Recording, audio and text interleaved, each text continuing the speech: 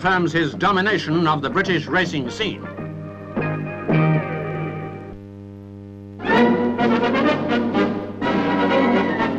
Built of pastel-tinted bricks, the new barracks for the Women's Royal Army Corps are enough to make any self-respecting sergeant major lose his voice. Covered walks protect the girls from the rain, and in the club rooms they're allowed to meet their boyfriends.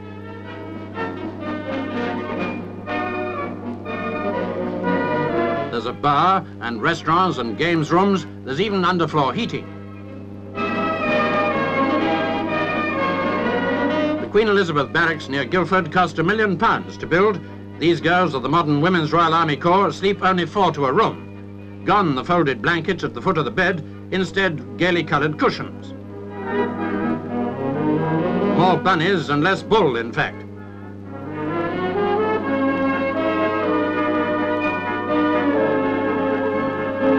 Except for the rack uniforms, this could be any fashionable hairdressing salon in the heart of London. There's no regulation haircut here. No good saying the army is going to rack and ruin, sir. This sort of thing helps recruiting.